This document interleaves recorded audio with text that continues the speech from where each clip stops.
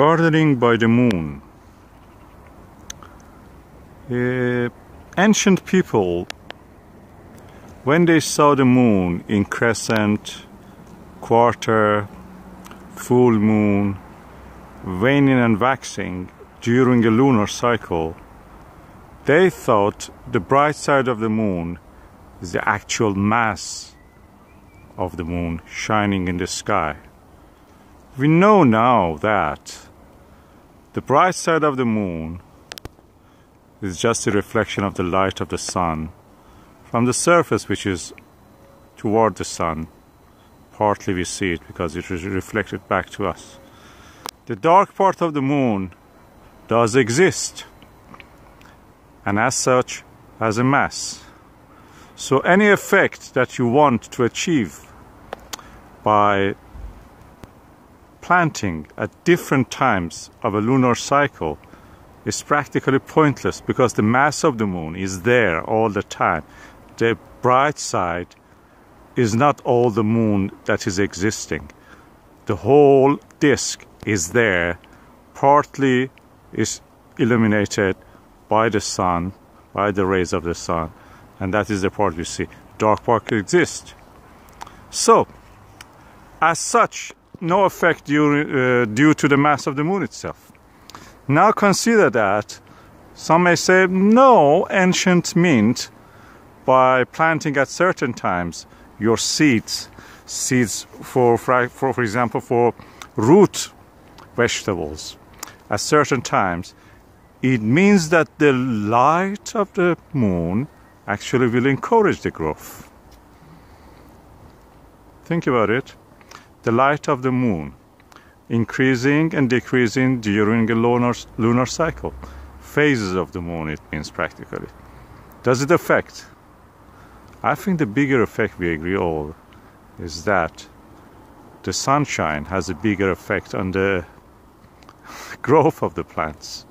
Germination is mostly affected by the heat, not by the light. And when the plant actually has opened its crust of the seed and comes out, and its solar panels in the form of the first leaves come out, that's the moment it needs the light. The light of the full moon, magnitude -9, is nothing compared to the light of the full sun, which is -27 magnitude. That's the difference. That's the difference of a scale of every magnitude is about 10. So it means 10. If it is another magnitude weaker or stronger, that means 10 multiplied by 10. So between the full moon, which is -14, I think, and the other first quarter moon, which is, I think, -9, there is a gap of almost 12 or 13 multiplied 10 times.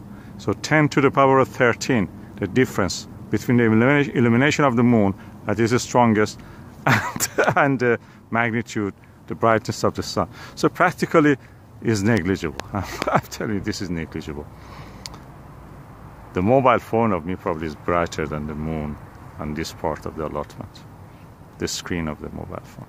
So it's another money spinner which is now revived in the modern times to extort money out of people, to use their negligence, use their ignorance, things that we don't understand, like how plants germinate, how they grow. Just using it for the purpose of money. So anybody who says that I'm growing things biodynamically by the phase of the moon, ask them these questions. What you mean by the phase of the moon? What you mean in that? And listen to them. They don't have any reason beyond that to say that we don't know, we don't understand.